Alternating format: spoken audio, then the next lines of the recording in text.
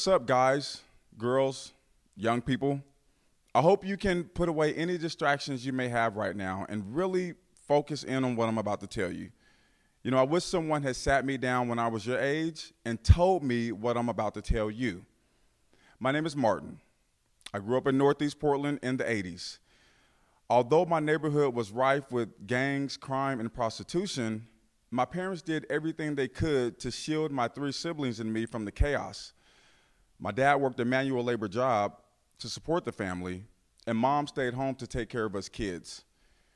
We received presents for every birthday, Christmases, and got new clothes at the beginning of every school year. By most standards, we were a typical working class family. Now, my dad was not an emotional man per se, but he showed his love in the quality time that he spent with us kids. We enjoyed him taking us to sporting events, participating in our Little League activities as an assistant coach, attending our Cub Scout meetings, and taking my brother and me every year to chop down a Christmas tree that we would bring home for the family to decorate. Although we did not have as much as some other kids, we never felt that our needs were not being met.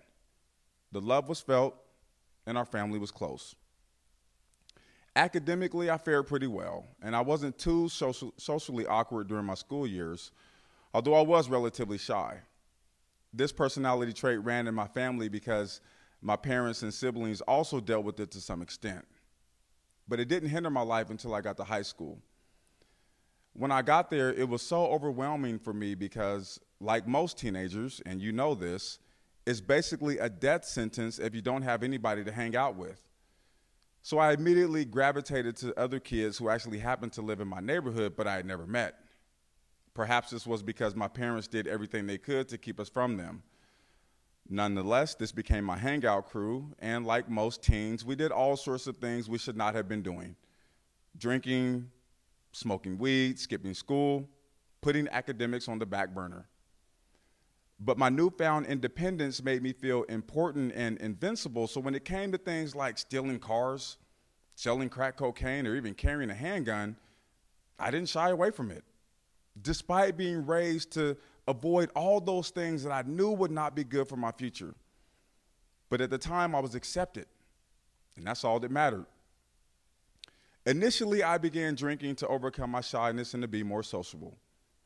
But as time went on, I began to drink in isolation more and more because I was trying to mask some deep-seated insecurities that had started to manifest in my life. You see, I struggled with my identity and depression, and had an overall sense of inadequacy, so instead of facing these challenges head on, it was much easier for me to drown my self-pity in a bottle of brandy. So that's what I did. I drank every morning before I went to school, during my lunch breaks, and after school. Alcohol was my best friend, until it wasn't. After high school, my friends and I continued our criminal behavior with only 2 graduating. And at the ages of 18 and 19, 5 of us were sent to prison with sentences that ranged from 5 to 31 and a half years. I received a 5.5-year sentence for my part in an armed robbery that I committed with them. And my family was devastated. But they stuck by my side throughout that entire time and encouraged me to get my GED and to turn over a new leaf. And I wanted to make them proud. So I completed my GED, I returned to my Christian roots, and I graduated valedictorian of a boot camp program that allowed me to release early after serving 3.5 years at the age of 22. So I returned home to my parents' house. I got a job at a warehouse. I attended treatment groups in the evening, and I enrolled in community college with aspirations of becoming a nurse. Life was pretty good. As time went on, however, I felt that I was missing out because at 22, everyone I knew was going to clubs every weekend, meeting women, and having fun. So it didn't take long before I began to hang out with some of my old friends who were going to clubs every weekend, thinking that I could hang out, not drink, and still have a good time. But as the saying goes, if you hang out in the barbershop long enough, you will get a haircut. So before I knew it, I was clean shaven, so to speak, living my life recklessly and drinking and driving daily. New Year's Eve of 2003. I had been out 2 years. And I had been drinking and driving all day after getting off work early and partying with friends all night. And after driving like a madman all night, at 1:03 a.m., I sped through a red light, crashed into a car, killed 2 people, and severely injured another. I was placed under arrest and hauled downtown for processing on 2 counts of manslaughter in the first degree, each carrying a mandatory minimum of 10 years day for day. 3 days later, I'm in my cell, and I'm just minding my own business. And I noticed someone had slid the Oregonian newspaper underneath my door, and I thought, that's strange. I didn't ask to see a paper. Nonetheless, I pick it up and I begin to thumb through it. And I see my picture on the front page of the Metro section. And with each paragraph that I read, for the first time in days, my faceless victims became people. And these people had a story. And their story was they were recovering addicts who had turned their lives around and were now helping others get clean and sober. In fact, that very night, they were returning home from a clean and sober New Year's Eve party when they were struck and killed by a drunk driver. And the columnists had talked about the irony of that. And as awe-inspiring as it was to read about these people's amazing lives, it was what came at the end of the article that changed my life forever. Quote, perhaps the person they will have ended up helping the most is the man who's charged with killing them, end quote. Now, I got to be honest with you. At the time, I'm only 24 years old, and I knew I was looking at about 20 years in prison day for day. So I couldn't fully appreciate the value in what he had just said, but I knew it was profound. So I became determined to figure out what those words were supposed to mean for my life. So for the next several months, I prayed about it. I meditated on that phrase, hearing it over and over and over in my head. And then it came to me. It didn't come from some thunderous voice from the heavens. It was not revealed in some vivid dream, but rather in the firm conviction that the only way this tragedy will not be in vain is if I carry on their legacies. If I make it my life's mission to do everything I possibly can to ensure that no one follows in the same catastrophic footsteps. So in that moment, that's exactly what I vowed to do. I arrived at state prison on January 25th, 2005. I immediately went out into the brisk air to walk around the track, surveying my new surroundings. And as I looked around, I saw some people working out, some people walking the track like me, and others engaged in other activities. And in those moments, I did a quick analysis of my life, trying to figure out how I had ended up in this same predicament again. And by the end of that hour-long walk, I had come to the conclusion that if I was going to leave prison a much different person, something from within had to change. About a minute later, I came to a very different conclusion. Changing something would not be good enough. Everything had to change. But make no mistake about it, I knew the road ahead would be difficult. The process would be challenging because it wasn't merely one bad choice that led me to prison twice, but rather a series of bad choices. Therefore, I reasoned that if I was going to finally point my life in the right direction, it'd have to start by me making a series of good choices, all being strung together to create new habits that would lead to better outcomes. So with that in mind, I delved into my education, taking advantage of the community college courses that were offered at the prison. And with each class that I took, I gained a bit more confidence. And I thought maybe, just maybe, a college degree was within reach for someone even like me, someone who had never graduated high school. You see, I knew that my physical circumstances were not going to change, so I had to.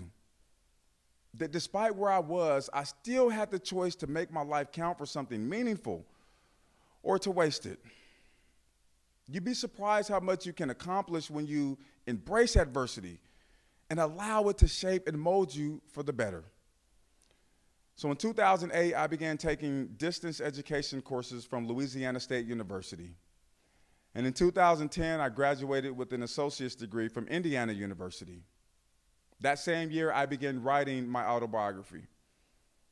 In 2013, I graduated with a bachelor's in sociology from Colorado State University. And later that year, I published my autobiography. I went on to get my master's in psychology from California Coast University in 2016. I immediately began to work on clinical hours in a substance abuse treatment program within the prison and got certified as a recovery mentor in 2018. The following year, I got certified as a substance abuse counselor. Around that same time, I had begun to tell my story about the consequences of drinking and driving at DUI victim impact panels within the prison.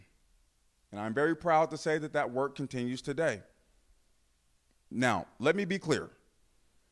I did not just chronicle those achievements to give myself a proverbial pat on the back, but rather to highlight the fact that my poor choices led to so much pain, struggle, and learning that could have been avoided had I made better choices when I was your age. My poor choices cost two beautiful people their lives, another his physical ability, and their families a lifetime of heartache. And to think it could have all been avoided had I made better choices when I was your age. Now, I would not stand here and pretend that anyone who is successful in life made all the right choices during their high school and college years. That would not be honest. What I will say, however, is that poor choices cannot be continuous.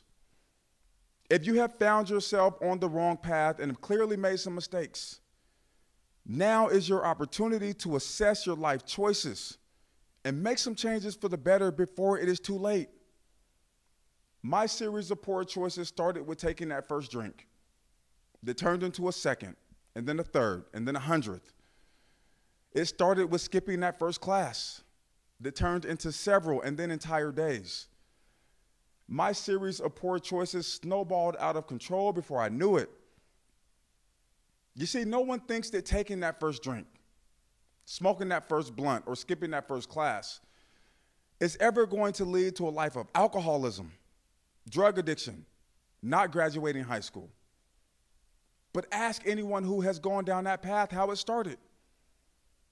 I cannot tell you how many guys I was locked up with who wished every day that they could go back to their high school years and do it all over again. Make better choices. Too late. But not for you guys. You still get to determine your fate. You still get to make the next right choice to set yourself on a path of health, happiness, and prosperity. You know, when I reflect on my life and when things began to go wrong for me, it's clear that my need to belong and to be accepted amongst my peer group was paramount. I would do anything to fit in and to be liked, even disregarding the way that my parents raised me, doing things I knew they would clearly not approve of. It's totally understandable at your age to want to belong. We all do. But you have to ask yourself, at what price? Are those you are seeking approval from headed in the right direction in their own lives? Or are they doing things that can have major consequences long term? If they are pressuring you to do things that are clearly not in your best interest, are they really your friends? You know, many psychologists say that we don't develop our smart brains until around age 25 or 26. But here's the thing. All of you know the difference between right and wrong, between good choices and bad ones. You know if something is going to be a detriment to your future or not. So I will give you the credit you deserve and say, think about the people that you're hanging around and pay attention to what they do. And ask yourself if those things align with where you want to be in life. Because I can assure you this, the choices you make now, good or bad, will have a direct impact on where you will find yourself at ages 30 and 40. Staying in school and graduating will turn out to be the best decision you have ever made. Statistically, you will do better financially and socially if you graduate high school versus not. Also took time to think about why I had such a strong need to belong. And what I came up with is something that we all go through during adolescence: identity formation. This is something that everyone in life undergoes. We may change the way we dress or the way we talk from year to year. I remember I went from wearing baggy gangster clothes to preppy clothes in a matter of months as I was trying on new identities, trying to see which one would fit, which one I could be most comfortable in. But it also had to do with who would accept me and the identity I had to assume to gain that acceptance. And here's what I would say about that. Navigating your identity and insecurities is a very normal process. It is what you do within that process that will ultimately determine your fate. You are not alone in that process. All of your peers are right where you are. Make sure that your identity coincides with what you want out of life. Finally, use this time to really think about who you want to be and where you want to go in this life. You know, my friends and I, we never gave it much thought, which is a dangerous place to be because there are far too many negative influences in this world that will pull you in many different directions. I encourage you to use the positive adults in your life to lead you in the direction that you want to go. The stakes are far too high to find yourself in a pattern of making poor choices. Just take it from me and countless others who are locked up who wish every day they could go back and do it all over again. Thank you all for your time, and I wish each of you the very best in your futures.